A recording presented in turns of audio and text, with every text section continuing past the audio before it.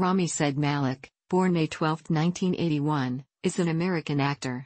His breakthrough came playing the leading role of a computer hacker in the USA Network television series Mr. Robot, 2015 to 2018, for which he won the 2016 Primetime Emmy Award for Outstanding Lead Actor in a Drama Series. In 2018, Malek won the Golden Globe Award for Best Actor, Motion Picture Drama for his performance as Freddie Mercury in Bohemian Rhapsody.